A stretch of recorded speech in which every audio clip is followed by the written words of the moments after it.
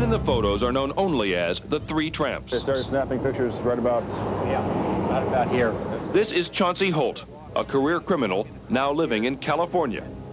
Holt claims that he is this man, the tramp in the hat. His story is fantastic.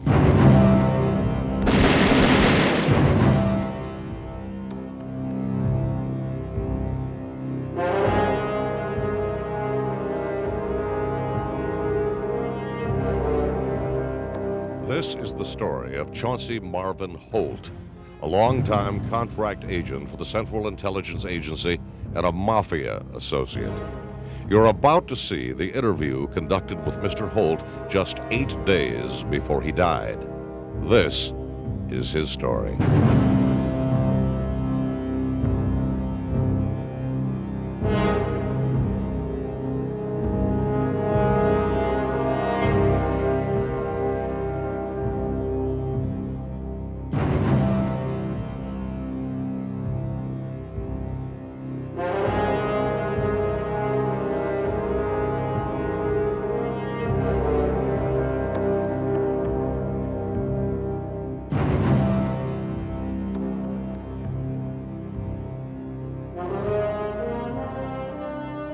Few people know the incestuous relationship that existed and probably exists at the moment between these various very powerful elements: organized crime, intelligence community, the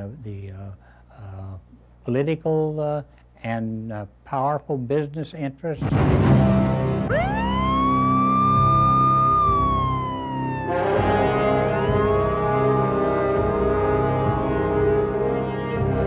I felt that the American public had a right to know as many of the details that I have available.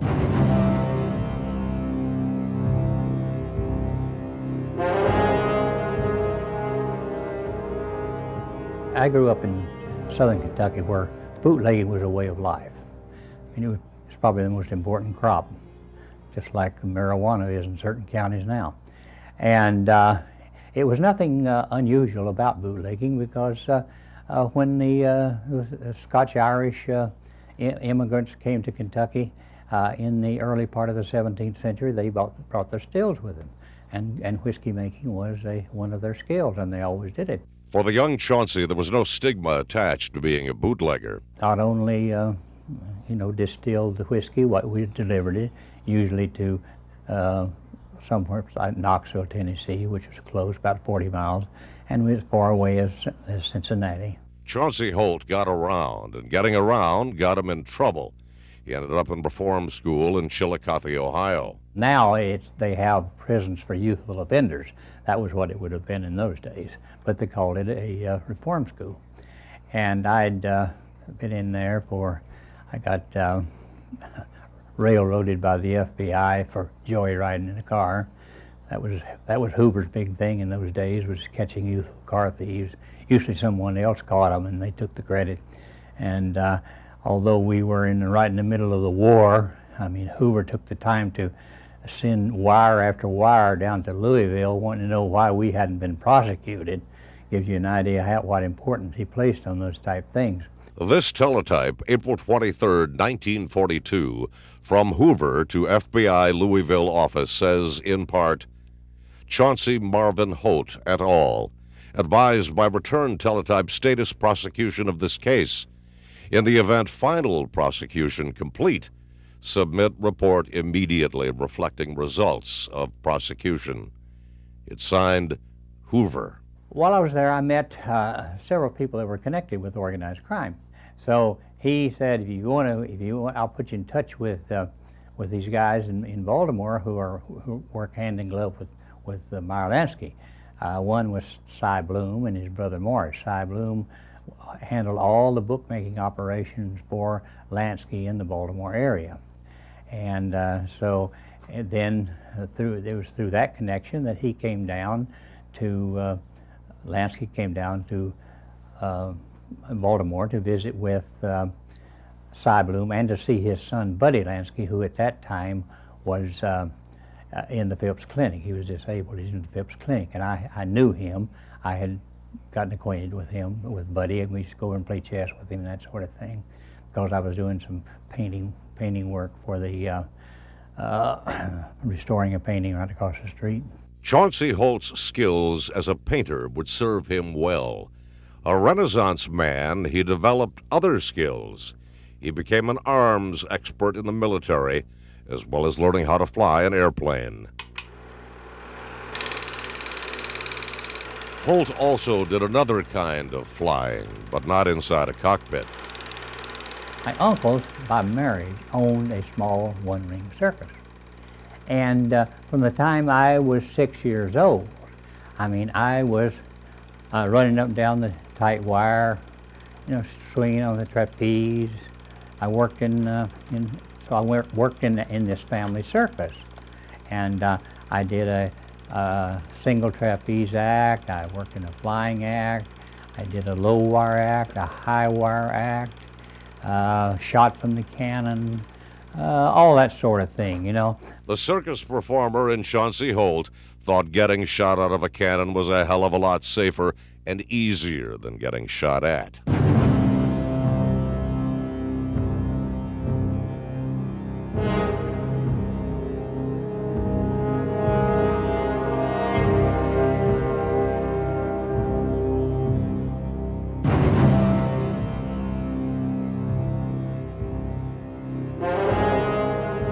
Chauncey's Baltimore connection with Meyer Lansky would lead to a long relationship with the mobster and other important mob figures, including the head of the Detroit family, Peter Licavoli. I did a little work for him in painting. He sent some paintings over to me to be restored, and that started a relationship with Licavoli that lasted, well, it lasted 50 years. It lasted from 44 until the date of his death in 1984. I had a lot of other qualities that they liked. First of all, I was a pilot. Secondly, I was a very good shooter. I was a weapons expert. And of course the art didn't help, it didn't hurt, because it extended to forgery if necessary. And of course I was a very good accountant, very good money manager. And probably I did more money managing and more fiscal type work down through the years than I did the other types of work. Chauncey's math skills, he was brilliant with figures, caught Meyer Lansky's attention. So Lansky was coming down to Baltimore to see Buddy, and he was going to, check up on the operation, the bookmaking operation, and Cy Bloom called me. I was working in the shipyard. He called me and asked me if I'd like to come over and meet Meyer Lansky. So he told Meyer Lansky that I was a mathematical genius. Well, I may have seemed like a mathematical genius to him, but anyway, so Lansky came in and we were talking, and it turned out that he was like me in the sense that he used to work mathematical problems just like he'd work a crossword puzzle. He'd get a book with nothing but problems in it, mostly algebraic problems. So he said, I want to work out this little problem for you, and you show me the fallacy in it, because you start out with the premise and you end up and it looks like 2 equals 1. So we go down through these equations, and it started out with A equals B. Well, down in the middle of this computation, you divide by A minus B. Well, if A equals B, A minus B is 0. So I pointed it out and I said, there's a fallacy. And he said, oh yeah, that's right. He says, anything divided by 0, the answer is 0. And so I told him that, well, technically he was wrong for the simple reason that the answer is not 0, it's infinity. And so he was very, very impressed. And he said, now if you ever come down to Florida, I had said I thought about coming to Florida after the war. He says, if you come down to Florida, he said, be sure and look me up. You can tutor me in analytical differential and integral calculus subject he was interested in. So I knew that I'd made a very, very valuable connection. Chauncey Holt got a close-up and a personal look at one of the most powerful members of organized crime. Lansky, although he had a very violent past, having been, a member of the Bugs and Meyer gang, and he could be as ruthless as the next person, and he could, in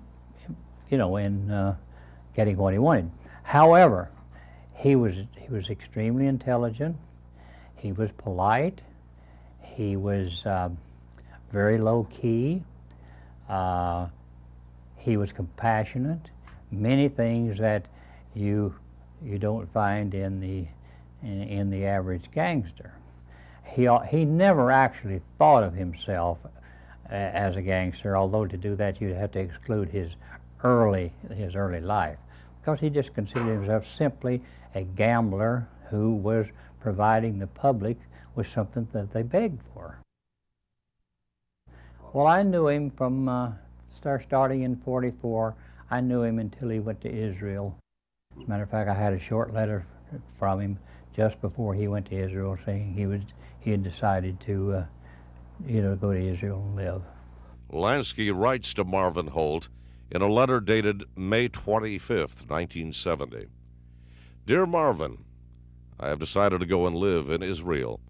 I will be here at Ray's for a few days. Ray's is Ray Ryan's El Mirador Hotel in Palm Springs. The letter goes on to say, I would like to see you before I go. Fly down here if you can. I don't dare come to L.A. If I don't get to see you before we leave, I want to thank you for the past favors. Keep your nose clean. I will write you from Israel if I don't get to see you. Your friend, Meyer. Lansky wanted to migrate to Israel, but was having difficulties entering the country. Like the letter he wrote to Chauncey, Lansky's personal appeal to the Prime Minister of Israel is also handwritten. Lansky tells Menachem Begin he wants very much to live in Israel and blames his image problems on the media. Chauncey became acquainted with another notorious crime figure, the man many say created a gambling oasis in the Nevada desert, Bugsy Siegel. Soon after after the war, I went south and hooked up with with Lansky. Started working for his organization. I worked for his main accounting firm, and I also was office manager of one of his front organizations, which was used for a lot for stock manipulations and that sort of thing.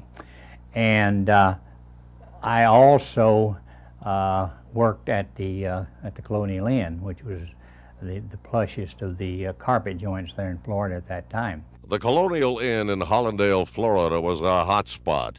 Show business types, mobsters, and politicians flocked to the glamorous gambling nightclub resort.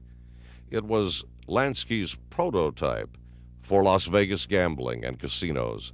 All the while, Holt was privy to the Lansky-Las Vegas Bugsy Siegel connection. Actually, I met him before they started the Flamingo.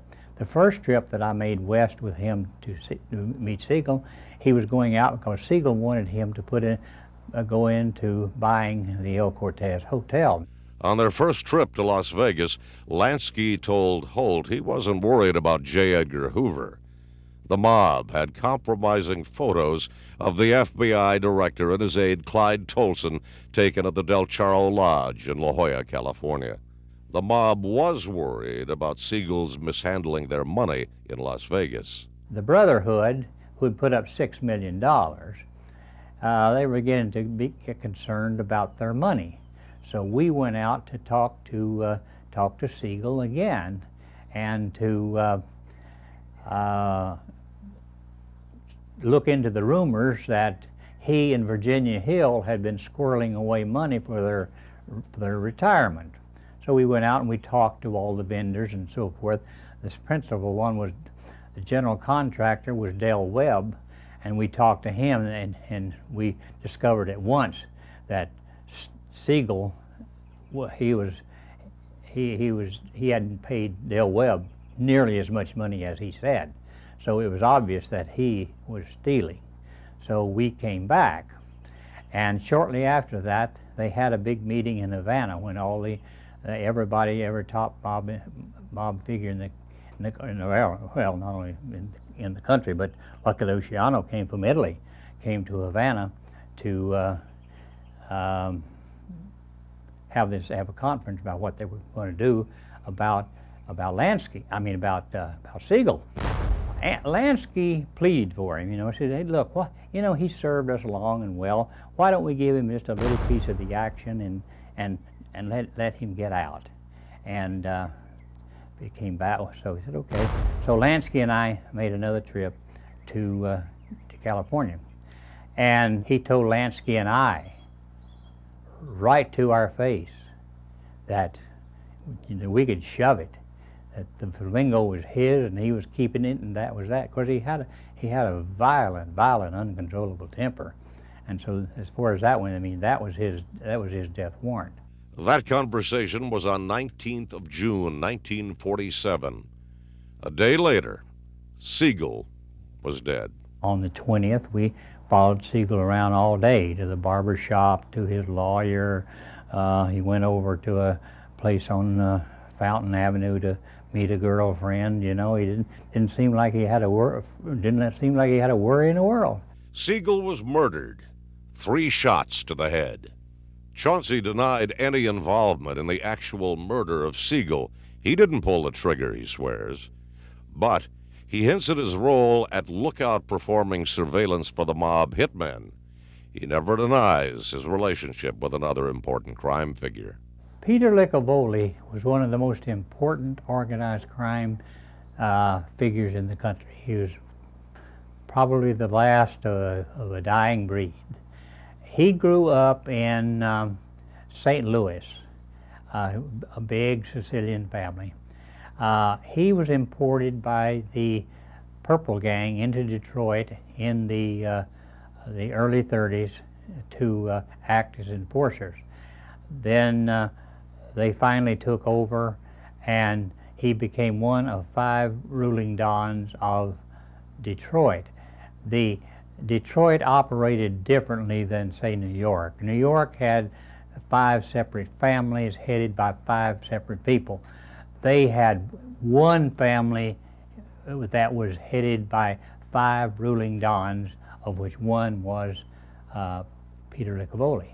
Yeah, he was into everything. I mean, he was into loan sharking, and he was into anything that prostitution, anything that the mob is normally, you know, involved in. And he had a really great love for art, and he was a sucker when it came to buying art, especially Italian art. He loved buying Italian art, and we used to buy that stuff by the roomful, you know, because he was trying to clean up his image. And he was a competent painter. I have some of his paintings.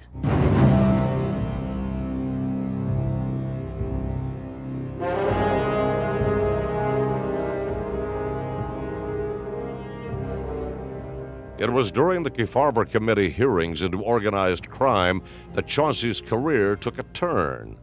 Meyer Lansky had been ordered to testify. He was one of the few guys that didn't end up in jail, because most of them ended up in jail because of contempt of Congress. But he got up there and he answered all their questions, and he appeared first without a lawyer, then he had his lawyer. But you know, I mean, he was quick on his feet. Chauncey is quick too, immediately accepting an offer of a unique job offered him by Lansky. The year is 1953. I can put you in a job, if you want to have a job, I could put you in over here at the International Rescue Committee as controller at a real good job, at a real good salary. I thought it was a philanthropic organization, like the Red Cross or something, like the name implies. They like those innocuous names of the CIA. So I was sitting there when a guy walked in from Washington. His name was Richard Sluter. Came in, and he explained to me the facts of life, that this was a proprietary interest of the CIA. Chauncey's aliases were many. He would use 25 different names while working for the mob and the CIA. We had two types of aliases. We had floating aliases that more than one agent used, and a number of agents used over the years that you just slap a picture on. Now I used Charles Hormley, Robert Ralston, Marvin Holt, which is not too far from my own name. However, as far as deep cover agents aliases went, I had 3 deep cover agents that would withstand the vigorous scrutiny. One was the one that I used the longest time, was John R. Moon. I used Kearney L. Sigler, and I used Dean Rutz. The CIA hadn't been in business too long, but already had a clear target, Guatemala. Chauncey assumed a new identity and began training for his mission at a secret CIA base in Arizona. So I became Robert Ralston, and I had all these credentials in that name. So I went out to Aranya, which was a big base.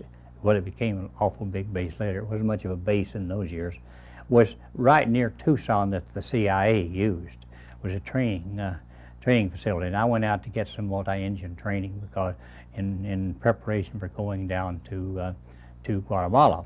Chauncey's personal records include copies of CIA contract agent paperwork. This type of supporting documentation involving a CIA contract agent has never been made public before. I first went to Guatemala as a part of a 5-man assassination team, I guess you'd call us, that went down to figure what we were going to do. It looked like that our Benz was going to win the next year's election, and we were trying to get a CIA-approved candidate to run in against him. But the plan was a failure, and our Benz remained in power. So here we were with this guy who was an out-and-out communist sitting there. And at that time, Eisenhower, Dulles, and those guys all up and down the line said, you know, this guy's got to go.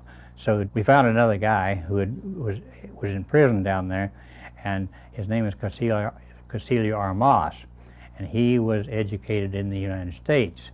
He had gone to the Command and General Staff School at Leavenworth and so forth. He's caught in a coup, and they sentenced him to death, and he was in jail. So we went down and got the guy out of jail, which was very easy. All we did was just grease a few palms, and he walked right out into a limousine. You know, it wasn't a 007 type deal. You know. Armas, backed with a 300-man army and the CIA, invaded Guatemala from Nicaragua.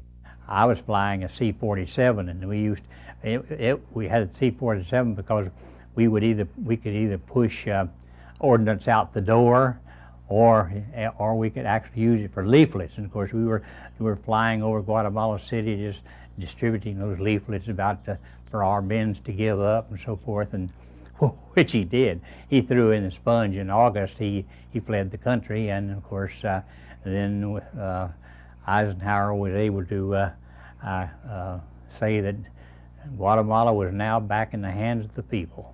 Even while working for the CIA, Chauncey continued to work for organized crime. I always kept in touch, and if you know, if Meyer Lansky or any of his group wanted something of me, they certainly would. They didn't hesitate to ask me.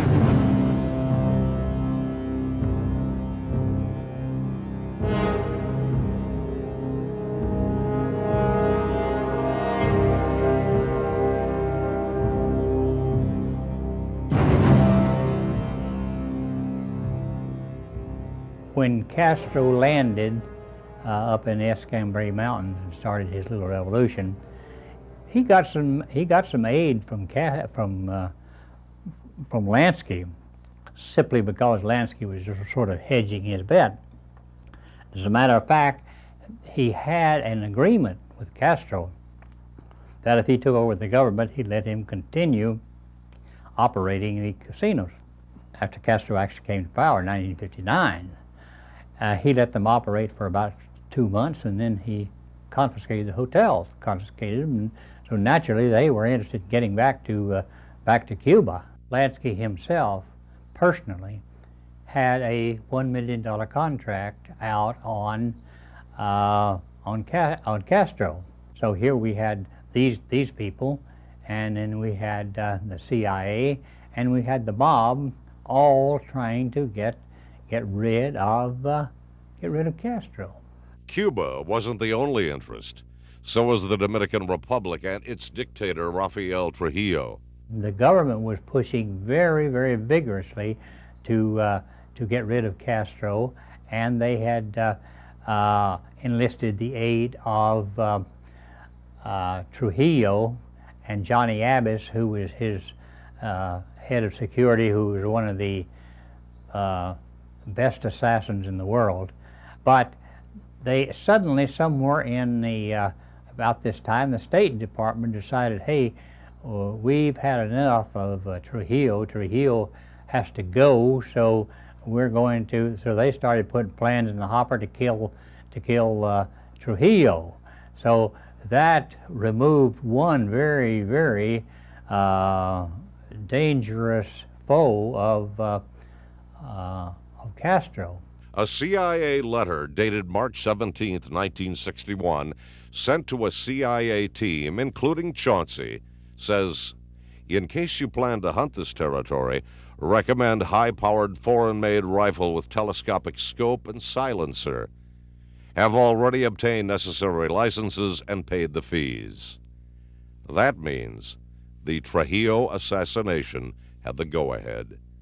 He was murdered 2 weeks later.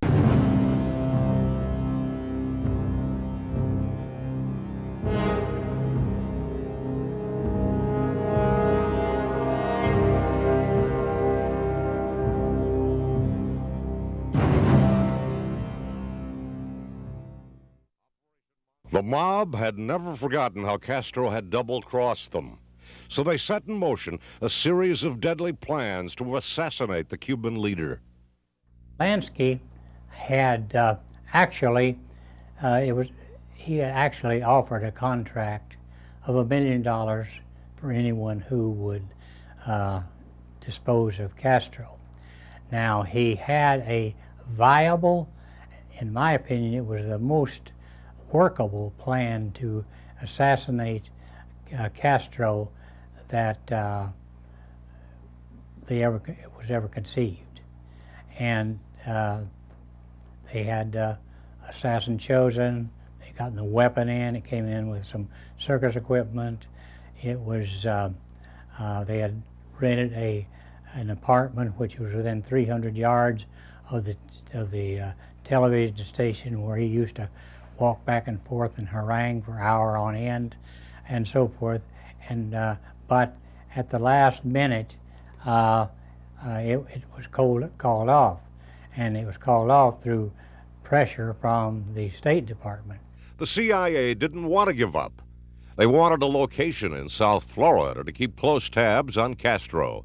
They again turned to Meyer Lansky. Down in the Florida Keys at Marathon had built this airport strictly for his use, but the CIA began to use it, and we started making flights from Marathon. It wasn't too far, from Marathon into Cuba, and we would insert agents into Cuba.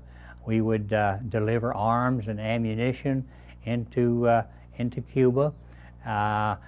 We made literally dozens and dozens of flights into Cuba in 1960.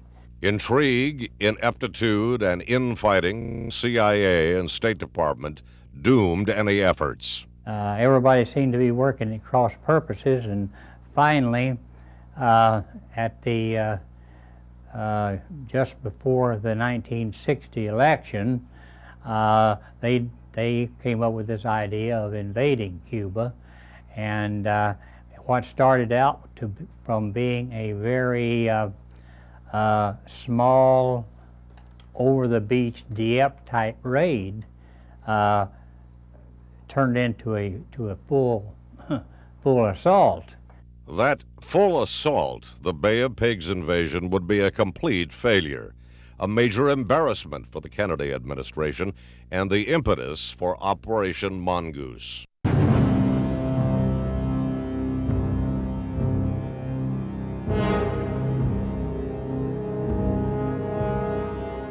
Operation Mongoose was a ill-conceived joint operation between organized crime and the CIA to actually simply kill Castro. And there's some various memos. As a matter of fact, I have a few memos how it ended up, how they were talking about what they were going to do, and so forth. Here are some of the memos Chauncey refers to.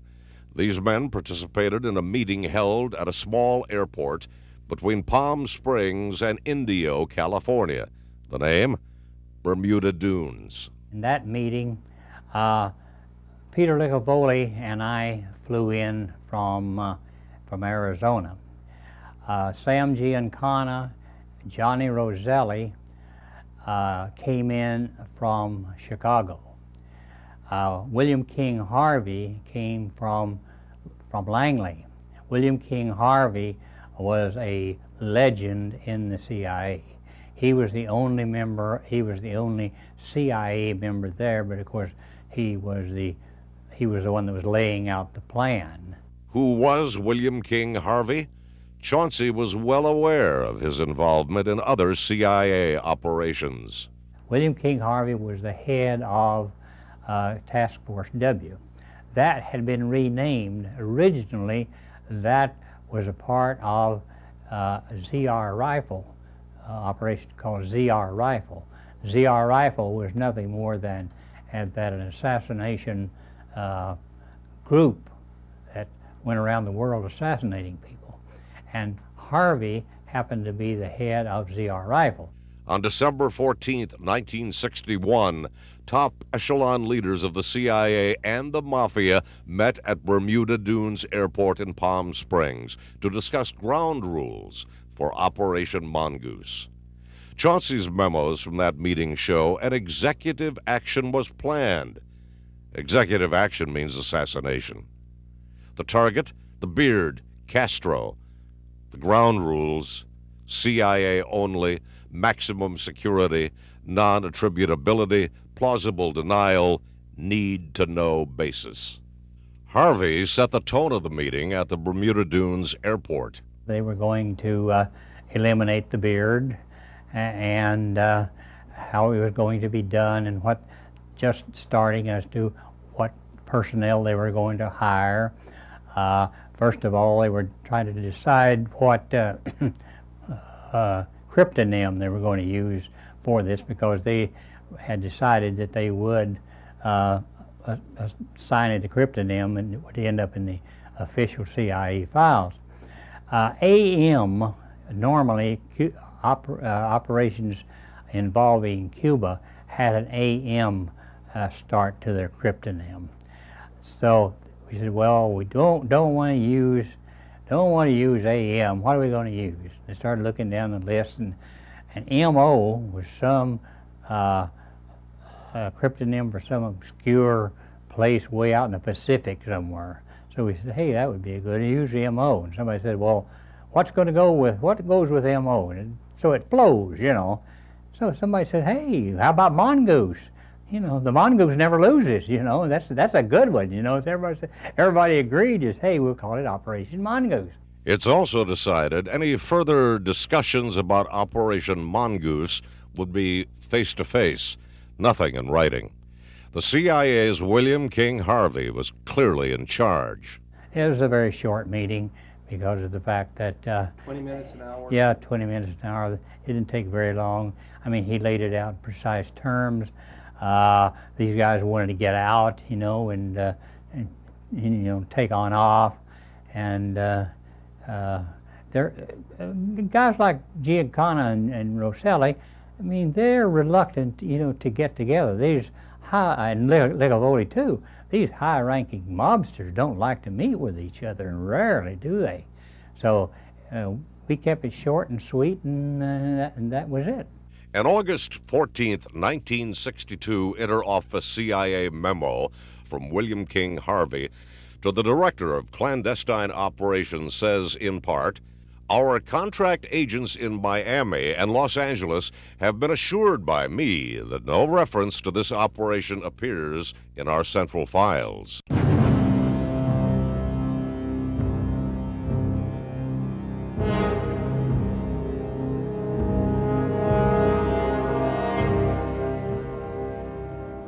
Our first order of business was to set up a documentation mill. So we started looking around for a plant, and we found one that was ideal, and it was in financial trouble.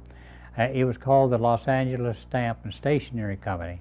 It was a very old LA firm that owned a very valuable building in downtown Los Angeles, which was ideally set up because what we could do, the first 4 floors of this building was devoted to legitimate business. We went right on with their printing.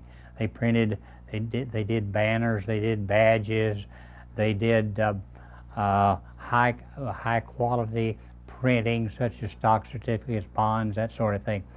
But more importantly, in that which for us was the fact that they made police badges for just about every police department in the United States.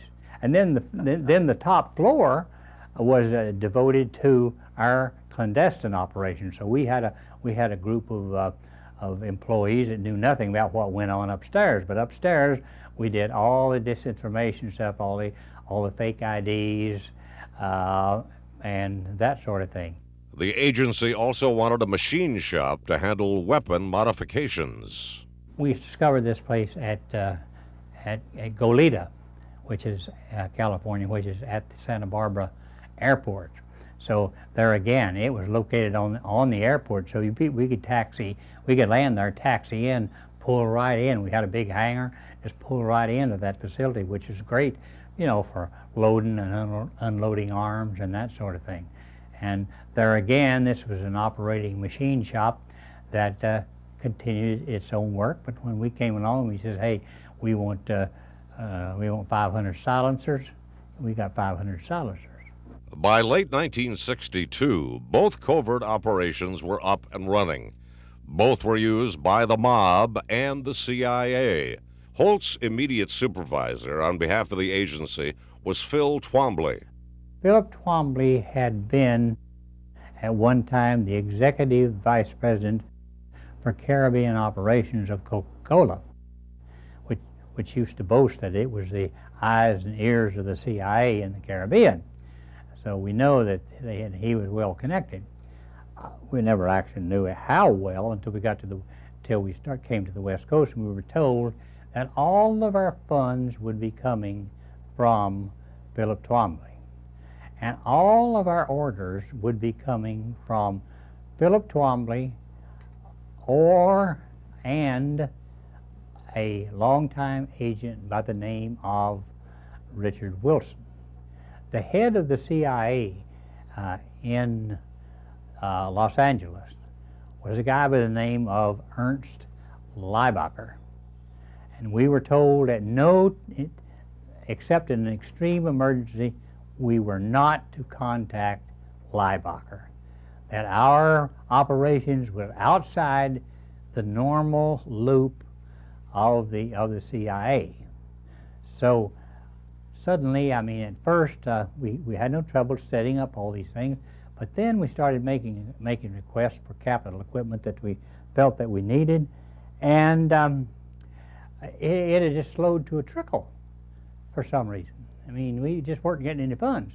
But suddenly, in early 1963, the purse strings loosened. We're not talking about piddly little procurements. We're talking about big ticket items. Among them was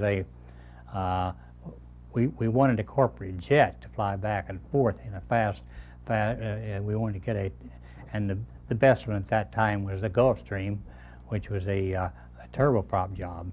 The startling thing about it was they were telling us, hey, we got money. At the end of '63, at the end of April in '63, I received a note from Philip Twombly, which in which he said that we would soon be receiving a special order from our distributor in New Orleans. A letter from Twombly dated April 29, 1963, is addressed to Jack Moon, Chauncey's favorite alias. I want you to personally supervise this project and make the delivery yourself to New Orleans. It's signed, Regards, Phil. Our distributor in New Orleans happened to be Guy Bannister, who is a well-known person, known to all the assassination researchers, because he was a very mysterious guy and was probably Lee Harvey Oswald's control. Twombly's letter to Chauncey Holt, a.k.a. Jack Moon, ended with this instruction: the customer wants all the original artwork destroyed when the job is completed.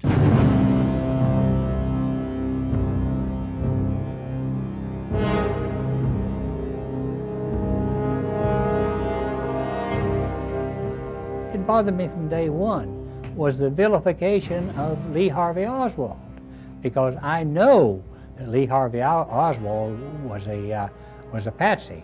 I know that he was executed just the same as everyone else. Chauncey is absolutely convinced that Oswald was framed. Although my revelations probably won't add too much to what's already been said, but all I wanted to do was to, I felt that the American people are entitled to know. The editing for the next portion of the Holt interview will be minimal. You will hear Chauncey Holt's words as he spoke them. He's talking about his New Orleans assignment. It's late spring, 1963.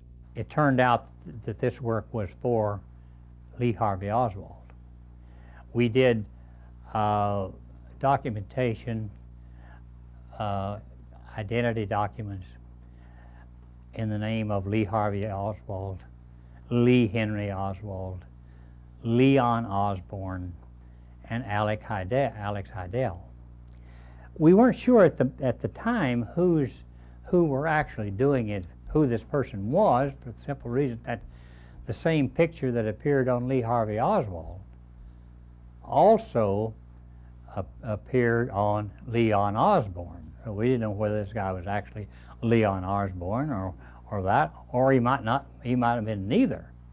So we didn't know exactly who this was. So we delivered some of this documentation was redoing some other documentation that someone else had done, and it was very amateurish and wouldn't pass muster. If you looked at it very closely, you'd know it was a forgery. So it was merely cleaning it up. Some of it was new. One of the new things that we did for him was to show a card showing that Lee Harvey Oswald was a member of the Communist Party. Well, that presented a little problem for us because I didn't even know what that card looked like, and we hunted and hunted and hunted trying to find what it looked like, and we were finally told by experts that, hey, those communists don't carry any cards, but they wanted it, so we just had to wing it and make them a nice-looking card that showed him a member of the Communist Party. So we completed that in May or June. In August, we made a trip to New Orleans to deliver some guns and so forth. I had a note, we had a note from George Reynolds. George Reynolds operated 4 proprietary interests at Morgan City, Louisiana. And he relayed, he was a high level, apparently he operated a high level because a lot of instructions came from him and a lot of money came from him. A lot of money came from his organization direct to whomever I said send it to. So he worked at a high level. Besides, he was extremely well connected to the intelligence community. His sister was married to Frank Belcher, who was one of the most powerful figures, legal figures in California. Now, Frank Belcher was also, he was partners with Joe Ball, not actually partners in their law firm. They had separate law firms, but they operated together. Joe Ball, like Belcher, was an influential legal figure. He was president of the California State Bar and gained national exposure as a senior counsel to the Warren Commission. According to Chauncey, both Belcher and Ball were part of an interlocked web with far-reaching connections. Chauncey elaborates further about this shadowy network. George Reynolds had a brother whose name was Bob Reynolds. He was chief of station at J.M. Wave, and he was a high-level CIA individual, employee. Besides, Frank Belcher was related to J.A. Belcher of J.A. Belcher Oil Company. They had old-time oil money from Texas. He also was known to be a CIA asset. It was well known, and so all these things were working together. So I get a letter from George Reynolds telling me that he and Leroy Young, who happened to be his second in command, he was a weapons expert, helicopter pilot, you know, soldier of fortune type, and that they were going to be in New Orleans for about a 20-day period, and I was going to New Orleans to deliver some guns to Louis McWillie, who was a high-level high-level organized crime figure. All these people, of course, were connected to the CIA. CIA knew what was going on. So I was going to deliver these guns over there. So while I was there, and I had some stuff for Guy Bannister, he sent me this note stating he was going to be there and that he was going to be at the LaSalle Hotel and to meet a guy by the name of Thomas Eli Davis. Thomas Davis, he was another one of those soldier of fortune types that worked for the CIA.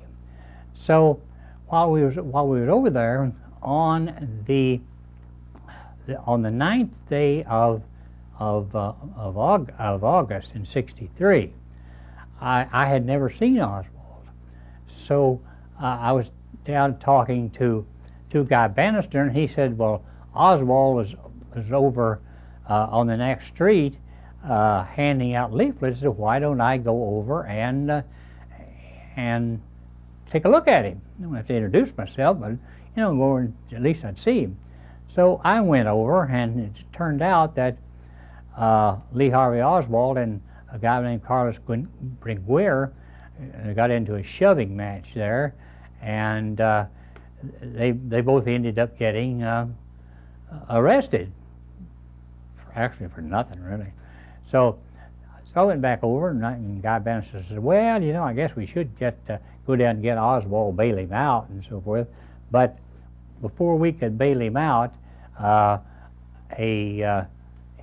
Oswald's uncle, Dutch Moretz, worked for Carlos Marcello. So they sent a guy down to get him out of jail. He was fine. And that was on a Friday.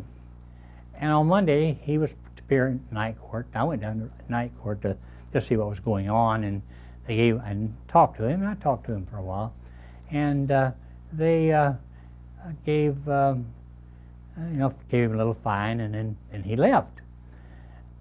That was your first? That was the first time I saw Oswald. In night court? Yeah, that's first. Well, I saw him, but the first time I introduced myself to him, went up and said who I was and so forth, and talked to him for a while. And he was an interesting kid to talk to. He had just turned 24. Well, he wasn't even 24 then. He was 23 then. He didn't turn 24 until October. But we had an interesting little talk, and then on Friday, he was back in front of the Trade Mart handing out leaflets again. I happened to be in the Trade Mart talking to a guy by the name of Lloyd Cobb. Lloyd Cobb, they called him the Potato Man because he owned 8,000 acres of potatoes up around Jackson, Louisiana.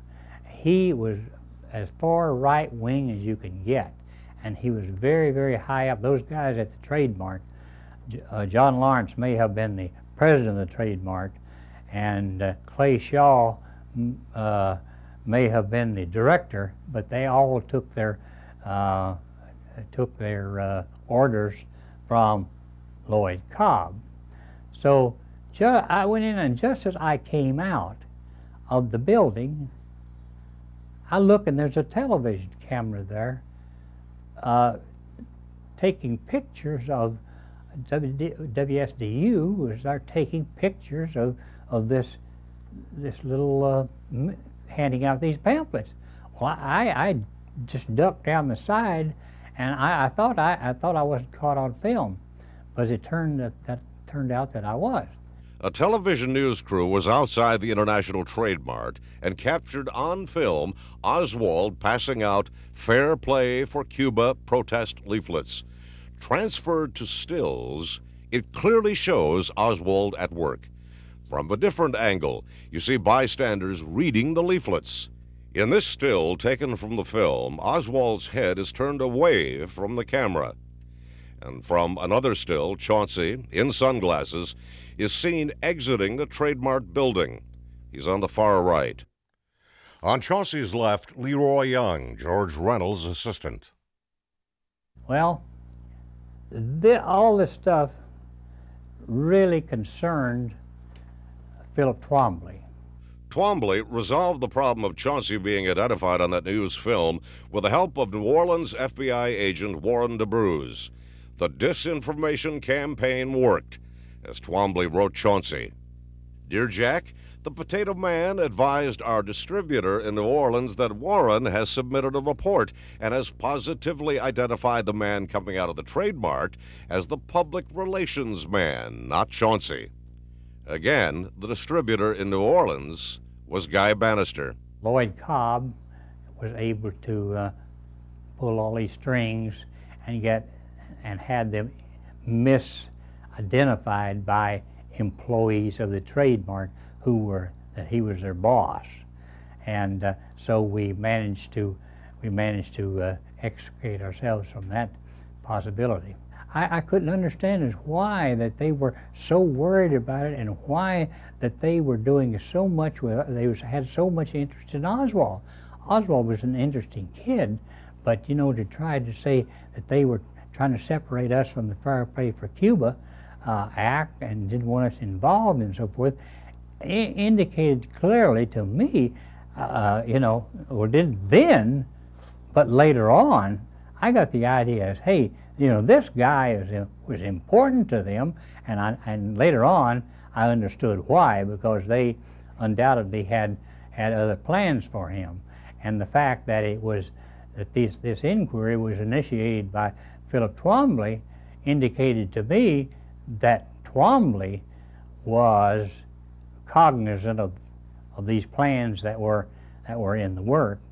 About the same time of the New Orleans episode with Oswald, Chauncey received an unusual order from a Texas gun dealer. In the summer of 1963, we received an order, I guess you'd call it an order, or a request from a gunsmith in Dallas by the name of John T. Mason, spelled with an E, and asking us to buy all the existing models of the Mannlicher Carcano rifle. The Mannlicher Carcano was an Italian-made military rifle, probably the poorest made military rifle that was ever designed. They called it the Mannlicher. The name of Mannlicher shouldn't even been on it. Mannlicher was a great Austrian gunmaker, but the only thing that he had anything to do with the Mannlicher Carcano was that he designed the magazine. But they said, buy these existing, buy these guns.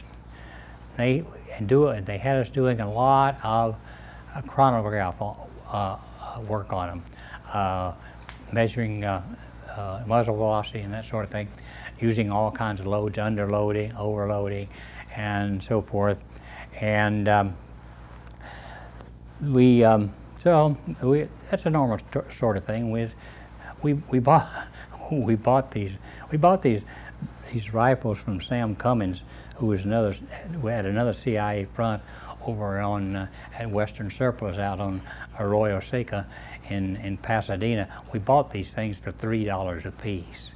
This would give you an idea what kind of a gun these were. So you'd be better off with a bow and arrow. So then they sent us a bunch of the Mannlicher.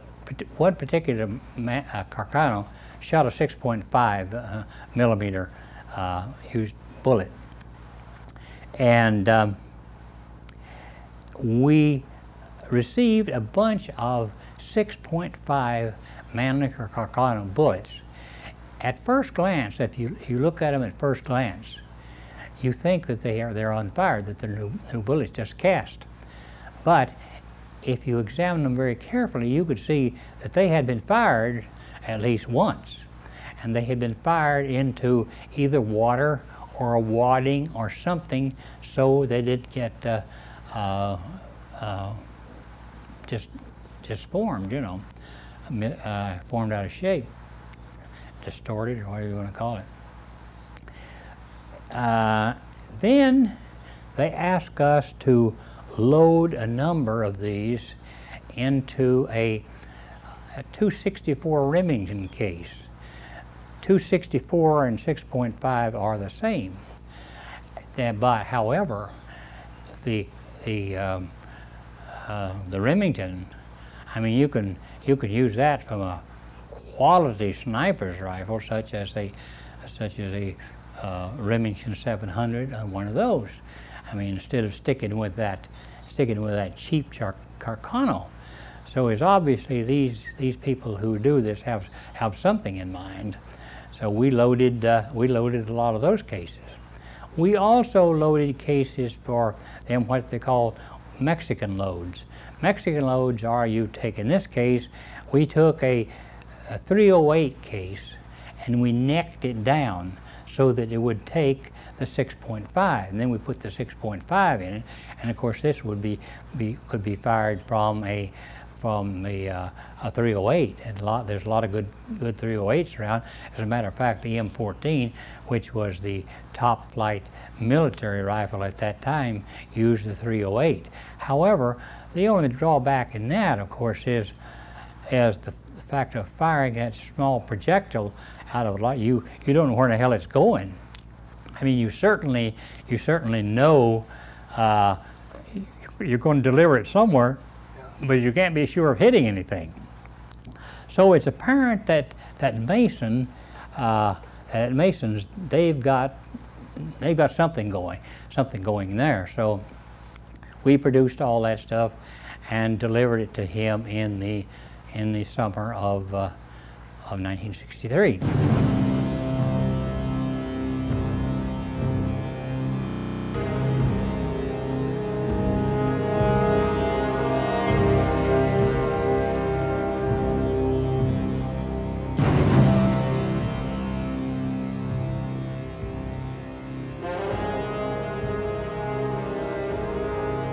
On April 23, 1963, the first news release came out concerning President Kennedy's trip to Dallas.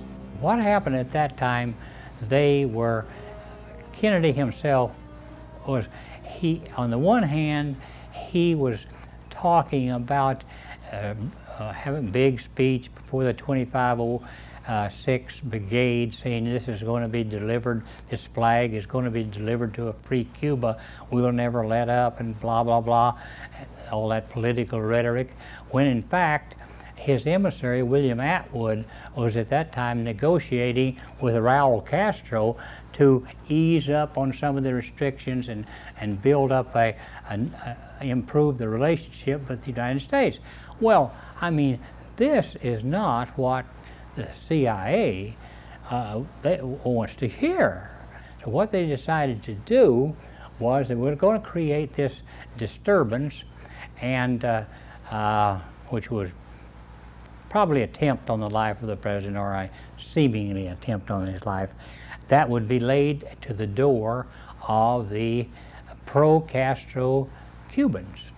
That way it would inject a little life back into their program. So that was what we were told. So as part of our role in it was going to be was that we were going to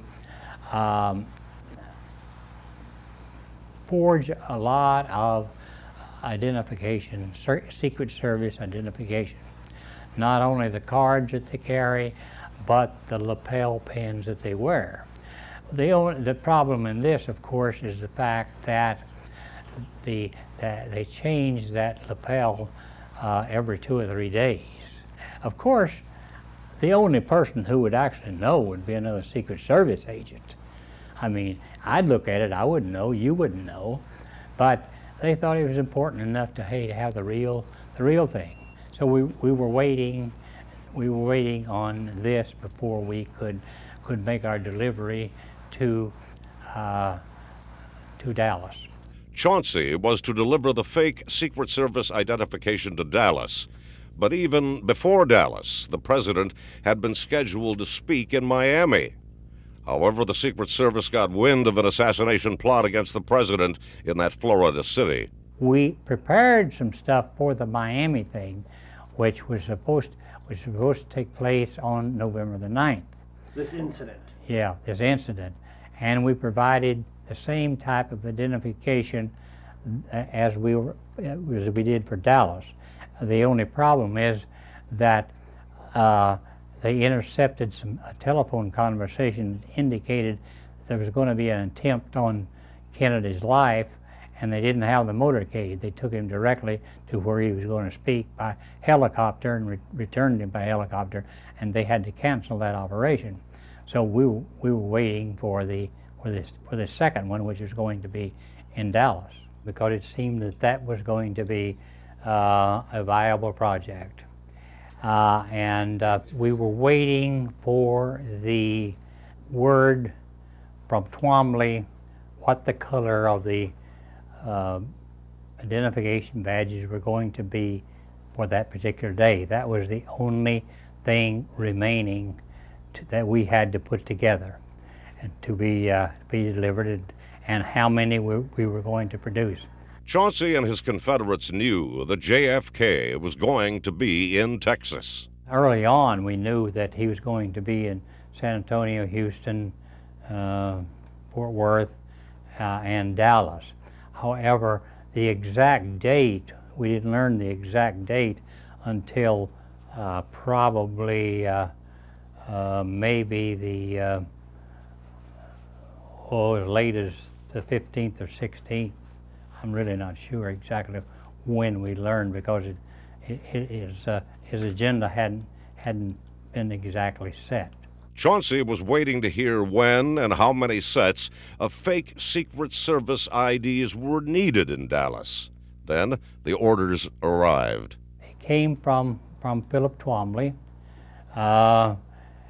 He did not tell us precisely how we were to get it there, except that it was to be delivered, hopefully it was to be delivered on the night of the 21st. Twombly's memo, it's dated November 12, 1963, to Jack, Los Angeles Stamp and Stationery Company, says, in part, number needed undetermined at this time, but will not be in excess of 15. Twombly's referring to the sets of fake Secret Service IDs. He says, schedule accordingly. The color of the Secret Service acting ones, the ones that are charged with the protection of the president, they wear these lapel pins, easily recognizable. They look like a little, kind of like a good conduct medal, but and they change them from time to time because they figure you have the same color too long, somebody's going to make a handful of them. So they keep changing them. So we didn't find out until about the 16th that the color it was going to be, which turned out to be the same colors as they have on the flag of Texas. Those were the pins Chauncey was ordered to deliver to Dallas. Our intention first was to fly directly from Los Angeles to Dallas, which is no problem. Then on November the 12th, I received a letter from Peter Licavoli, in which he told me to be sure and stop by the ranch, that Charlie Masseri and Charlie Nicoletti and Leo Masseri wanted to go to Dallas and on their way to New Orleans. He indicated that he had picked up for us a large station wagon, which was registered in the name of John O'Malley, and all the documents indicated John O'Malley. I had a driver's license and identification of the name of John O'Malley, which is the name I decided that I was going to use on this particular trip. Chauncey picked up the mafia hitman at Grace Ranch, owned by Licavoli. The ranch also provided safe haven for contract agents of the CIA. So we arrived there expecting that we would all four fly to Dallas. However, when we got there, we discovered that Nicoletti and Masseri had a hell of a lot of luggage, and it was heavy luggage and weighed a lot. So we thought that it was going to be too risky flying it, doing it that way. So we had this station wagon. We said, oh, what the hell?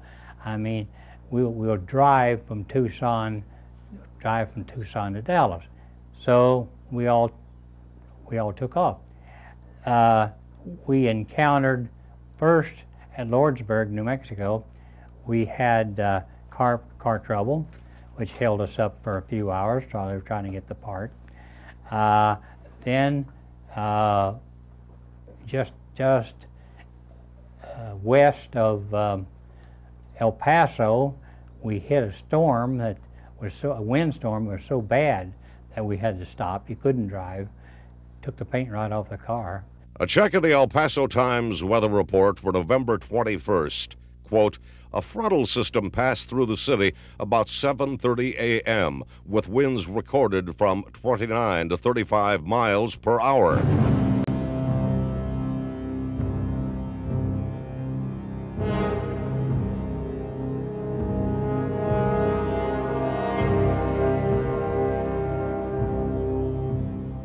It was a coup d'etat, and I do not believe that that is the way, not in this country, for a change of command. JFK and Jackie Kennedy arrive in Dallas by plane. It's November 22nd. Early the same morning, Chauncey also reaches Dallas. He drops off the mob hitmen and checks into the Adolphus Hotel.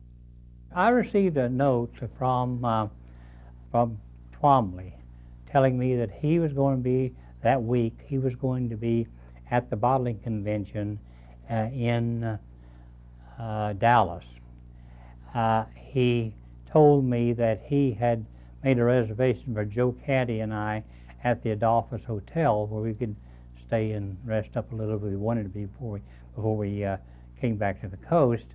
He also indicated that he was going to be staying at a private home, which I believe was probably with Clinton Murchison, because he was a very close friend of Clinton Murchison, and that also that he would be meeting Kendall there. Kendall, of course, was a Pepsi-Cola, was another one that bragged about being the eyes and ears of the CIA. Twombly's note to Chauncey tells him to stay as long as you like at the Adolphus. Twombly also reserves a room for Joe Canty, a fellow pilot and CIA contract agent. Everything is taken care of. Just sign the tab. Twombly continues, Kendall and I are staying with friends. Twombly's instructions to Chauncey were simple. We were supposed to meet an individual by the name of Homer Echevarria. Homer Echevarria had he was violently anti-Kennedy. No one hated Kennedy any more than Homer Echevarria. According to records from the House Select Committee on Assassinations, the Secret Service received a tip that on November 21st, 1963, Homer S. Echevarria was overheard bragging his group had plenty of money, and that his backers would proceed with the arms deal as soon as we take care of Kennedy. At that time, he and a guy by the name Paulino Sierra, they were running around putting together what they said was a expeditionary force that was going to invade Cuba. The Cubans, of course, that was just the thing that he actually wanted to. They wanted to hear. So we were to put it in a station wagon owned by Homer Echevarria. They were to. They gave us the tag number and so forth of the pickup truck, and we were. And keys, we had a set of keys, master keys, and we were just going to put the false identification. There was nothing else, no guns, anything else. Would put it in there and lock it up, and that would be it. A picture taken years later in a parking lot behind the notorious grassy knoll shows Chauncey pointing to the area where his station wagon was parked. They had a parking area that was used by law enforcement personnel that was locked, which we had a key to.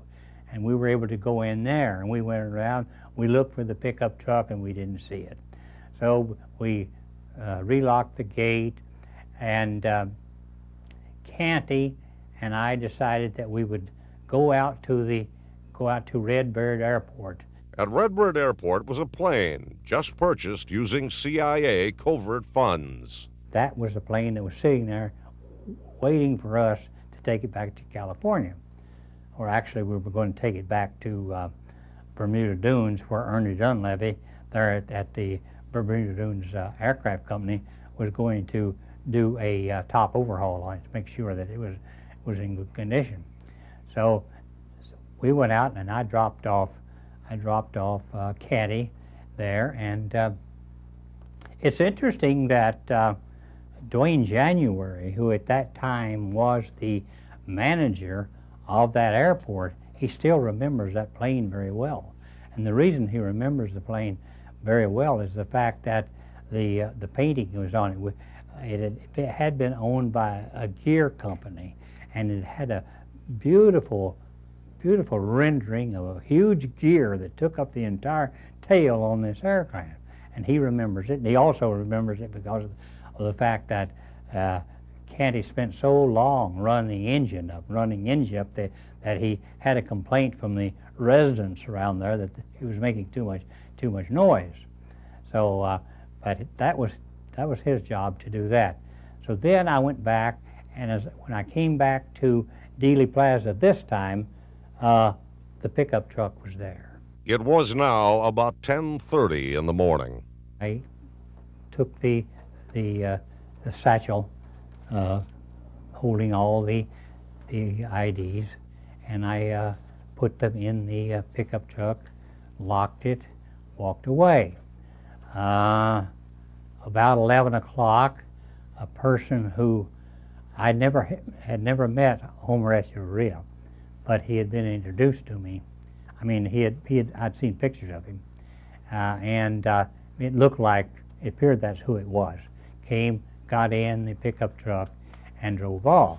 A few minutes later, Chauncey noticed some suspicious activity in the parking lot behind the grassy knoll. Now, while I was there were several other cars that were in and out and the parking lot that had people in them that, at least one of whom I knew very well. One of the persons who drove in sat at the entrance for a long time and then left was an individual by the name of Aldo Vera Serafin, who was one of the foremost assassins in the world. Chauncey observed him talking on the radio, back and forth. Yep, it looked like he's clicking the mic and so forth and talking on it and so forth. And then after a while, he left, drove out of the parking area.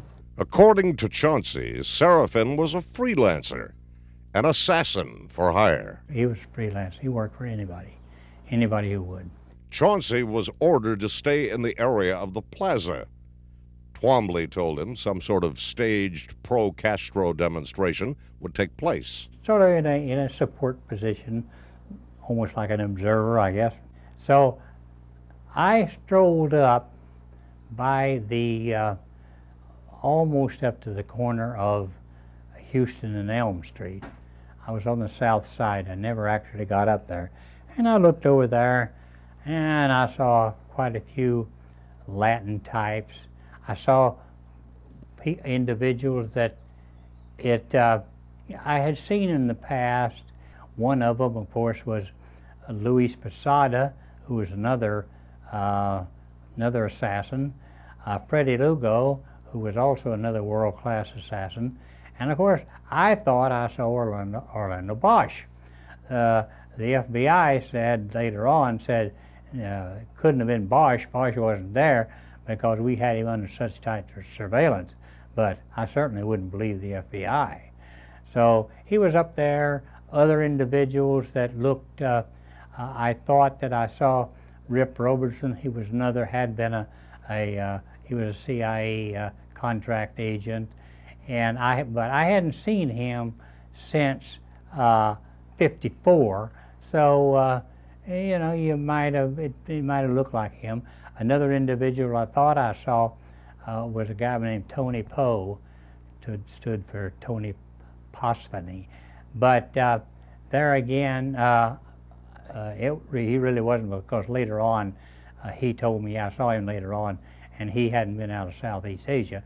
But it was somebody looked like him and wore that same, they had the floppy fatigue type stuff that they wore, the military type hat and so forth. So he was another mysterious looking guy that was over there. So they were over there, and you know, they're wandering around Dealey Plaza for some purpose, and they had an unusual number of, I mean, it'd be hard to find at the Soldier of Fortune meet. It would be hard to find as many military types that was wandering around in Dealey Plaza. And of course, you really wondered about that. But after all, we were getting ready to have a demonstration, so I thought. So anyway, it didn't bother me too much. And of course, you're tempted to go over and talk to these guys, but then again, you're operating on a need-to-know basis, and so you leave these guys alone. You don't do anything about it. Chauncey would learn later there were some other notorious individuals in Dealey Plaza. I've always thought that it was some effort to, muddy the water. We got as many bad guys running around as you can possibly get, and they all seem to gravitate. It just seems to me more than coincidental that they would all show up in Dallas at the same time. And I think that if they had, if the Sheriff's Department, the FBI, or the Dallas Police Department, if they had done their job, that jail down there would have been full of nefarious characters with all kinds of reputations. Chauncey was worried. His instincts told him something was up, but his orders from Twombly were clear. I had these BATF credentials, and they were saying if there is any, if you have any trouble, you go and jump in this boxcar. They identified the boxcar. You get in this boxcar, which will appear to be locked. It'll have a seal on it and everything else, and sweat out what happens if they have some kind of a serious confrontation. The boxcar was in a train yard behind the grassy knoll. It was the 9th car in a line of boxcars. But there was another order given Chauncey, an order for weapons. Usually, almost all of the requests for armament of any kind, either just stock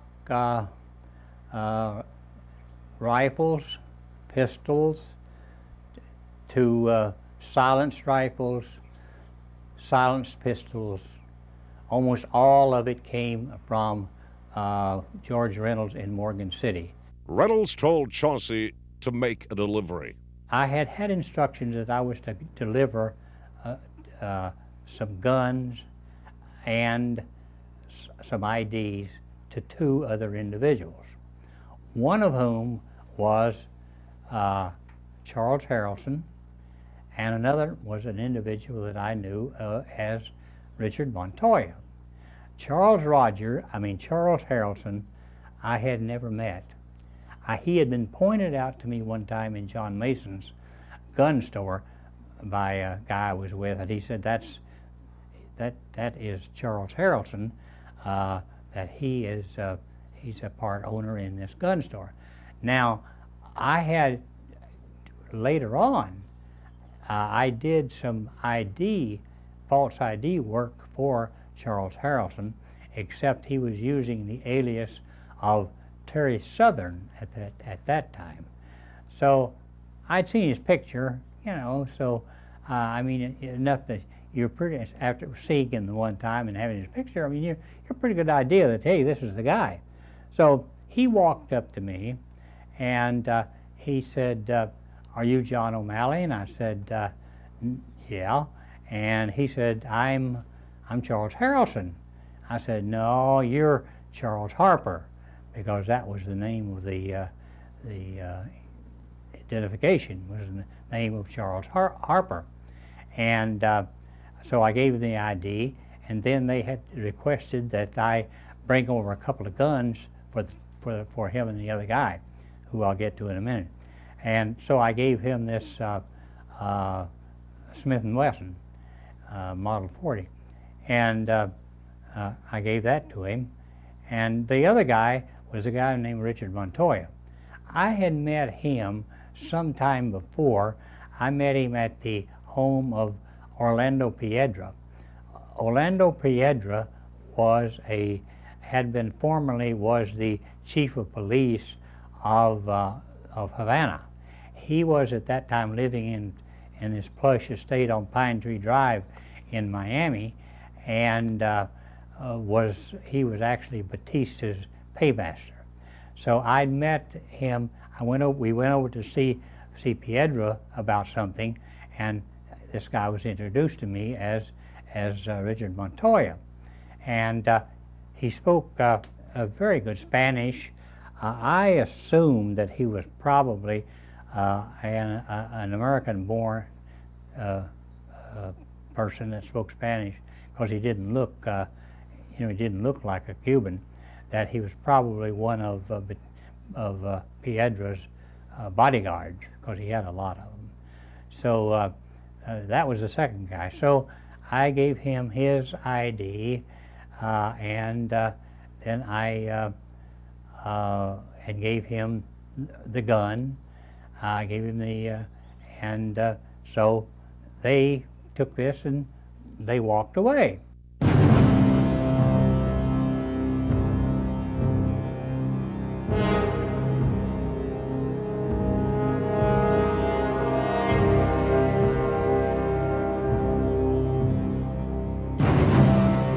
The crowds had begun to gather along the route in anticipation of seeing the President of the United States and the First Lady. It was noon. Chauncey was pacing in the parking lot behind the grassy knoll, waiting for the staged demonstration to begin. I was told specifically by Philip H. Twombly that they were going to have this, he described it very specifically, that it was going to be a non-violent demonstration incident that would be laid to the door of the pro-Castro Cubans. I just assumed that included in there, if it's going to be something that's serious enough to inject some life into this thing, it has to be more than a few placards. That it's going to be more than those "We Hate Kennedy" placards, that they were going to have to do something. And I would assume that, hey, they're going to take a shot at that motorcade, and with the intention of not hitting anyone. Maybe that's why they were going to use the Mannlicher Carno, because they couldn't be possible. They wouldn't know where they were going to shoot. On the surface, the plan seemed simple. The demonstration would lead to public outrage. You know that there's going to be a swell of public opinion is, hey, turn the screws on Castro. They'd have been yelling for them to invade Cuba and everything else. The presidential motorcade was moving closer and closer. Chauncey could hear the crowd growing excited. It was 12:30.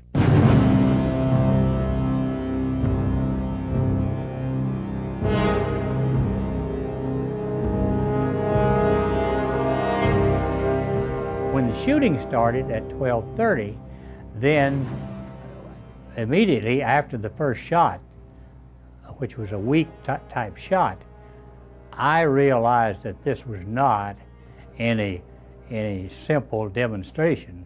You know, in addition to all the shots, people were screaming and carrying on and running in all these directions. I didn't actually see the shooting, although I was behind the picket fence within 25 yards of the motorcade, but I didn't see it. Stand by just a moment, please. Something has happened in the motorcade route. Stand by, please. Put me on, Phil. Put me on. Something has happened here. We understand there has been a shooting. The presidential car coming up now. We know it's the presidential car. You can see Mrs. Kennedy's pink suit. There's a Secret Service man, spread eagle, over the top of the car. We understand Governor and Mrs. Connolly are in the car with President and Mrs. Kennedy.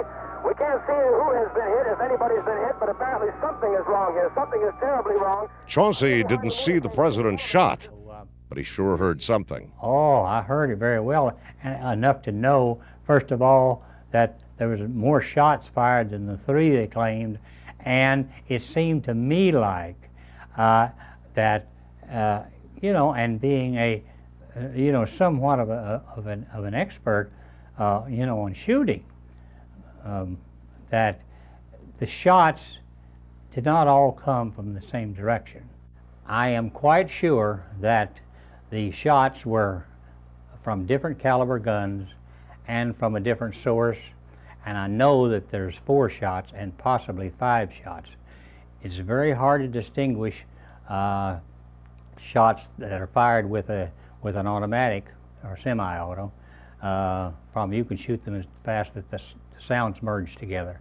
But I believe that there's probably 5 shots and that they came from different sources. It was just a fuselage of shots in a very, very short period of time.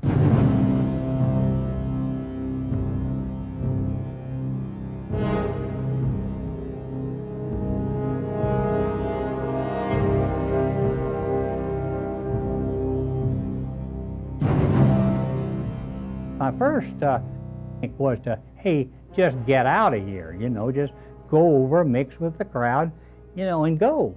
But I had been given specific instructions, and when you're given specific instructions, that's what you do.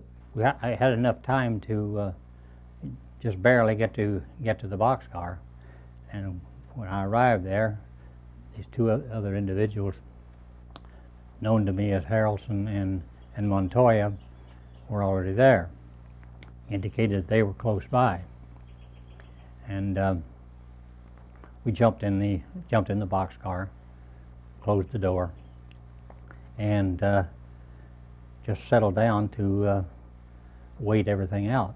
There was a search party that came by many times, but this boxcar appeared to be locked. It had a seal on it, and they kept passing it up. We could hear them outside. We could hear their radios and so forth. The three sat in the boxcar for over an hour, listening to a police radio receiver Chauncey had concealed in a brown paper bag. Then around 2:20 p.m., the boxcar started to move. It moved up the tracks, and then it backed down the tracks and stopped. What actually happened was that the Lee Bowers, who happened to be the tower operator, which supervised all the movements in the yard, happened to see somebody jump on the train farther up, and he ordered the train stopped, and they backed down the tracks a little ways. We weren't too concerned about it at that time because of the fact that, after all, it was a switching yard.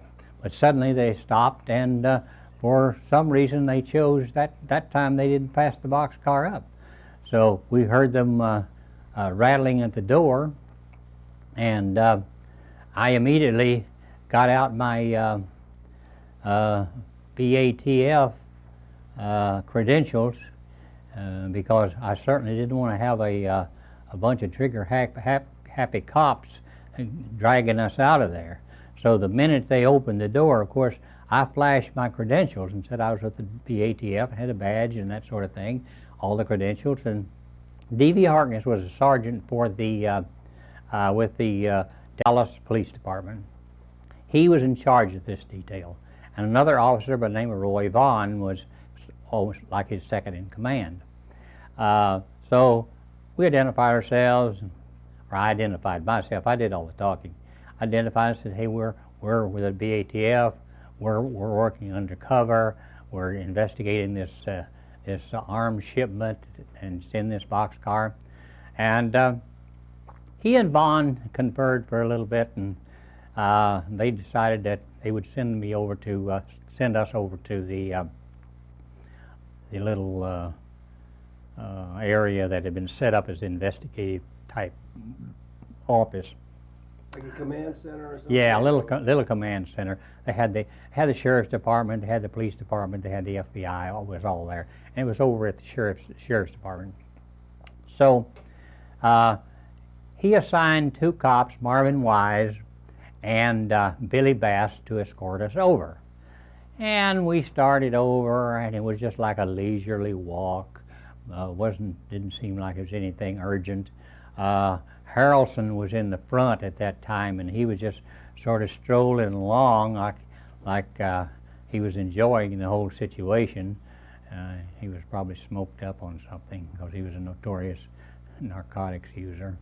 So then he suddenly changed to Montoya, went by him, and Montoya got in front. So they took us around the plaza by the Texas Book Depository. They were headed to the sheriff's command post near Elm and Houston. Once there, the three were interrogated briefly and released.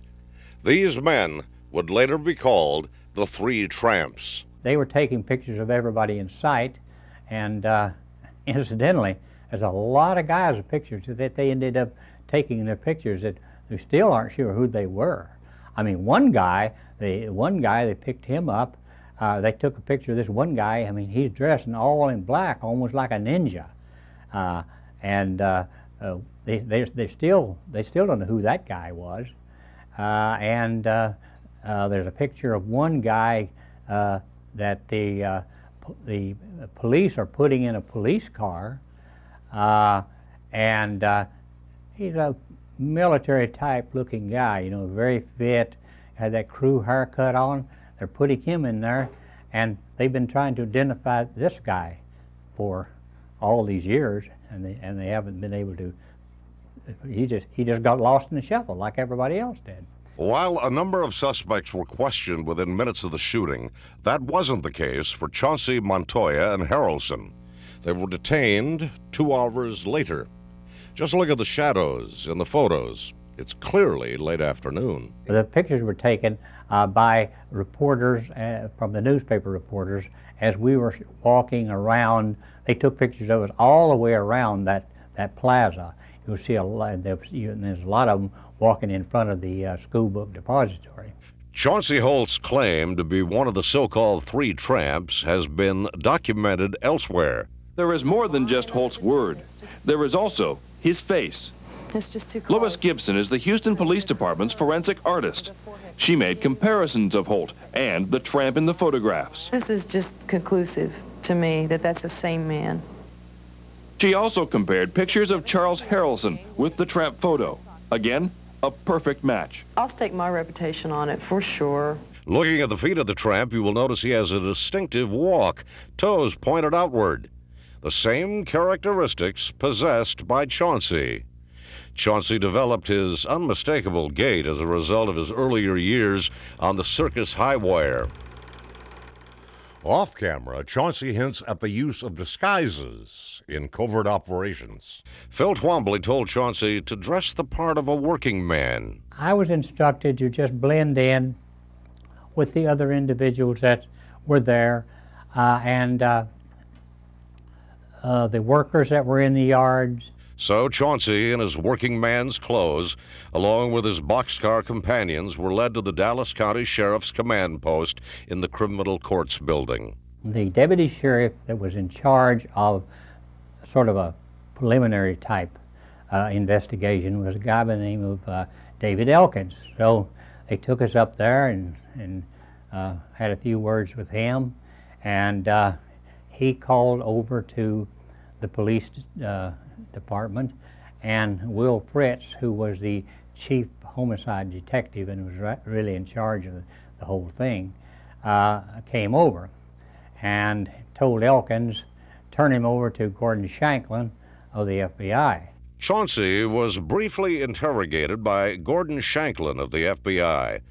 Chauncey's fake credentials from the Bureau of Alcohol, Tobacco, and Firearms came in real handy. So he looked at him, he was sort of convinced. He asked us a few questions, which didn't seem like he was too much interested. He wanted to know how long we'd been in the boxcar. We said 2 hours. He wanted to know, did you hear the shots? No, we didn't hear the shots. What were you doing? Why did you have the door closed? Yeah, because we didn't want anybody from the outside knowing what we were doing. Were you aware of what was going on? No. What were you doing all this time? Oh, we were looking at the paperwork, and we were inventorying the arms and ammunition. Shanklin asked if Chauncey and his 2 associates were armed. They were. The 2 guns I had were very unusual. One gun was a shorty 45. It was a 45 that was just simply cut down. They had taken all national match parts. They cut down the slide. They cut down the grip, they cut down everything about it. Otherwise, it was just like any other 45, except it had a hell of a kick. And that was one, and of course it was hard chromed, and it was very, very unusual gun. Probably $2,500 to $3,000 worth of gunsmithing in it. The other gun that I had was technically it was a Simmerling L22. It was usually referred to as the Lickman because he was the guy that designed it. It was a very small 45 that was as small as the 25, because you can see in the pictures it's laying beside the 25 and it's no bigger. But it wasn't a semi-automatic. What you had to do, you'd fire a shot and then you'd rack it, fire again, rack it like that. But it was and of course, it was accurate up to about 25 yards and had one hell of a kick. Well, these were rare guns, and they were very interested in the guns, and he asked me if I'd mind if they photographed the guns, and I said no. So they photographed the guns. They gave them back to us, and it was only years later, through an ex-FBI agent, that I managed to get a hold of the pictures. He got the pictures for me, although he couldn't find the negatives in the files, but he did send me the contact print. Shanklin bought Chauncey's story and told the three men they were free to go. Once Oswald was arrested, I mean, the FBI took no more interest in finding anybody, because within 15 minutes, J. Edgar Hoover had already declared that the president had been shot by a communist-carrying terrorist. And once Oswald was captured, that was the end of the game. Chauncey noticed someone he knew at the command post. It was a mafia courier. As I was walking out,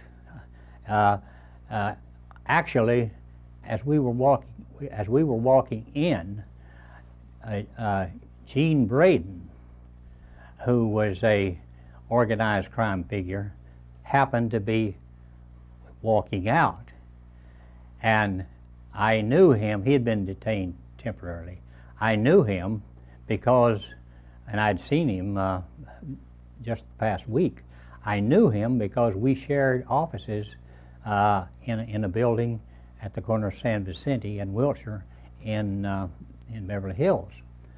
So I had seen him the week before, and he indicated that he was going to be in Dallas, going to be staying at the Cabana. Said, hey, why don't you come by and have a drink? So I knew he was there, but I didn't give any indication of knowing him. He didn't give any indication of knowing me, which of course I suppose was, it would have been disastrous if we hadn't, because here I am, he knows me as Moon. I'm using an alias of John O'Malley in this particular operation. He had changed his name from Gene Braden to Jim Braden, and he had been arrested under that name, Jim Braden. And suppose I'd run in and say, "Hi, Gene." You know, he said, "Hey, hello, Jack." I could see that there would have been they had scooped us up in a hurry. Jim Braden, an ex-con on parole, was in the building across from the school book depository, the Daltex building. He was there, he says, to make a phone call. Braden was also taken into custody and released.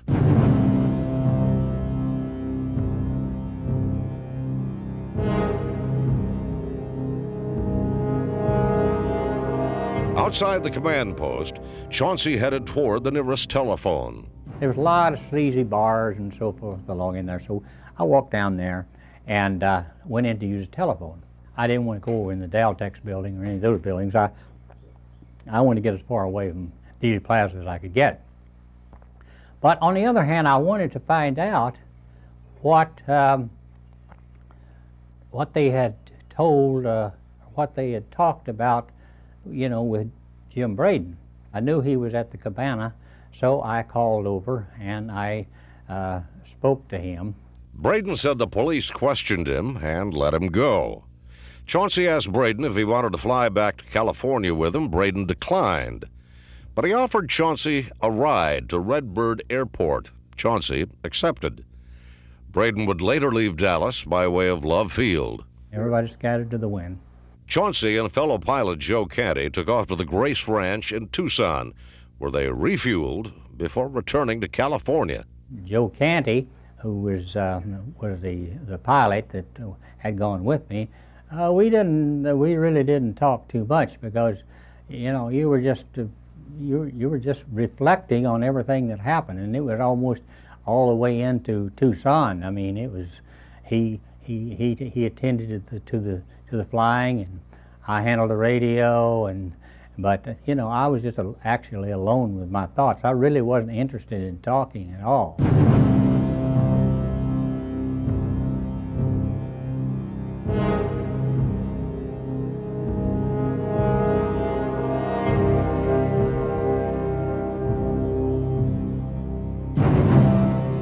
The Kennedys seem to be a group of individuals that like to live on the edge.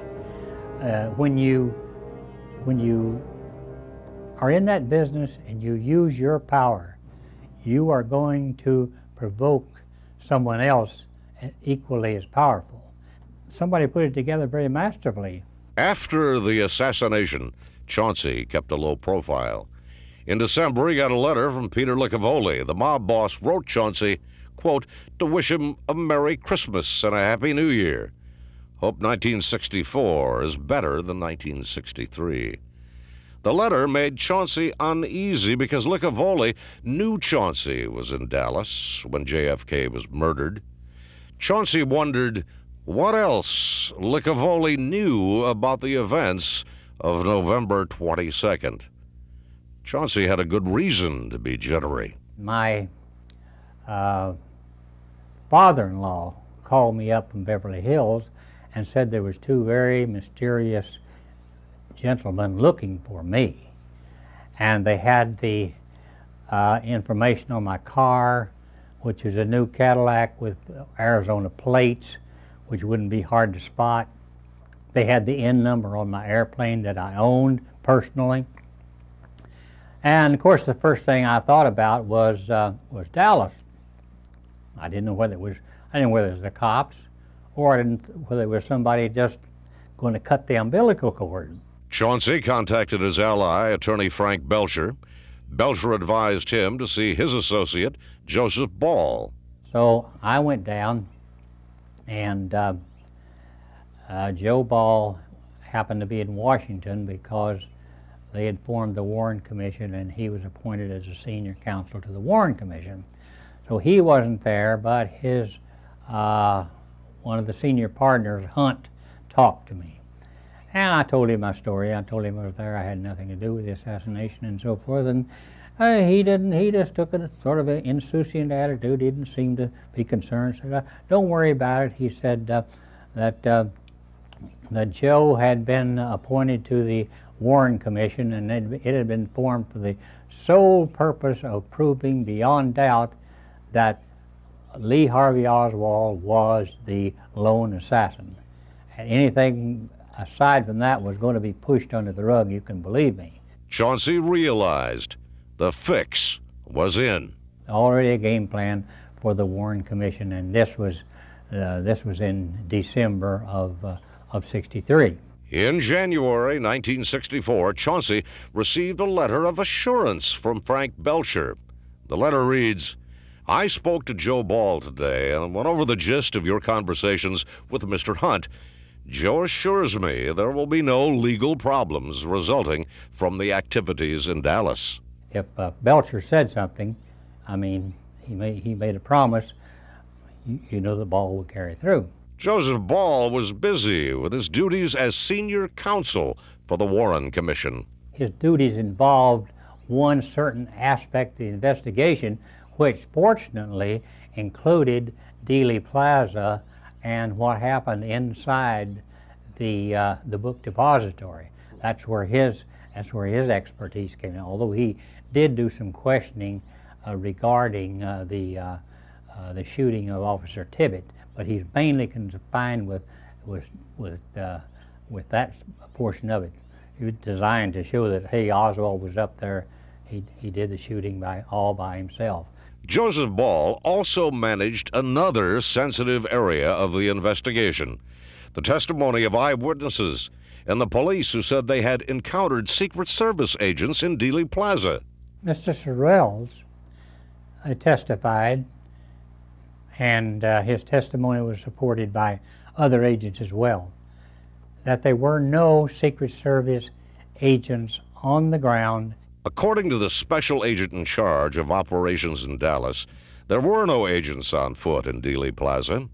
All Secret Service personnel were assigned to the president's motorcade. The other individuals, several other individuals, indicated that they saw and were stopped at various times by people who were carrying Secret Service identification, and this was behind the picket fence, and it also happened in the rear of the book depository. From all of this, my only conclusion can be that someone had forged Secret Service identification that they were using. Either we did it at our studio or someone else did it. I would probably would be willing to make book that it was the Secret Service ones that we had produced a few days before. Jean Hill was the closest eyewitness to Kennedy's murder, just feet from his limousine, across the street from the grassy knoll. She says she saw someone shoot the president from the knoll, and like many others, she ran to chase the man. Then she was stopped by a man who had Secret Service credentials. He had shown me some ID, Secret Service. He Did said, you say Secret Service? Yes, sir. A more disturbing aspect of the Warren Commission's work became apparent to Chauncey years later. In 1970, Joseph Ball had hinted to Chauncey that tampering with the evidence had occurred. The Dillard photo was one prime example. The photo shows the window just below the 6th floor window where Oswald was alleged to have fired from. This picture was taken by the Dallas Morning News photographer following the president's motorcade. It was taken about 15 seconds after the last shots were fired. Ball suggested to Chauncey, without elaborating, that the Dillard photograph had been altered. They weren't about to entertain any other theory at all. If it was a credible witness that gave them testimony that didn't agree with their preconceived ideas, they just didn't hear him. Chauncey had mixed feelings when he learned that some persons or person were intent on not revealing what really happened on November 22nd. I thought that our role was so peripheral that undoubtedly you could put a pretty good spin on it. You know what I mean? And so it was a great relief, although we still didn't feel that we're actually in the clear, because in the back of my mind there's these two guys who were looking for me. Chauncey decided to leave the country while the Warren Commission deliberated. On January 12th, Frank Belcher wrote Chauncey. He recommended Chauncey take advantage of a safe house in Mexico that Belcher and Joseph Ball owned. They owned a lot of properties together, including a safe house in Acapulco, next door to Las Prisas, that was used by contract agents of the CIA, card-carrying agents, CIA, high-level organized crime figures such as Licavoli, John Roselli, Giancana, Doc Stasher, all those guys. So they were, they were really joined. The Belcher letter to Chauncey continued, quote, "Let me know when you want to use the Acapulco house. As far as I know, the house is empty. Call Jorge and let him know when you would be arriving." The letter is signed, "Best regards, Frank Belcher." So Chauncey and two other CIA contract agents flew to Acapulco. Beautiful house. And so while we were there, I got a letter from Ernie Dunleavy, who was Ray Ryan's partner and handled all the operations that dealt with aircraft. I got a letter from Ernie Dunleavy that said there's a couple of guys there looking for me. He tells Chauncey, "They said they were friends of yours, but I have my doubts." So I could see that they were, for some reason, somebody was really interested. So I decided that I called up Philip Twombly and told him, I'd like to make myself scarce. He said, well, call up these your colleagues at the proprietary interest that you have and see if they can handle things. So I called up Tony Materna at the Los Angeles Stamp and Stationery Company. He assured me that he wouldn't have any trouble carrying on. I called Dewey Martin, who ran the our modification plant in Goleta, and he said no, production would continue. He'd get his orders directly from George Reynolds. And Ernie Dunleavy said, you know, I can handle everything down here. So I called everybody that I knew had worked with at JM Wave. I called Larry Downs, Tom Franklin, Philip Custer. All these were high-level CIA individuals there. JM Wave was the huge CIA facility in South Florida that organized and supplied the CIA's secret war against Cuba. Then I started shopping around to get a new front, something or get a new assignment.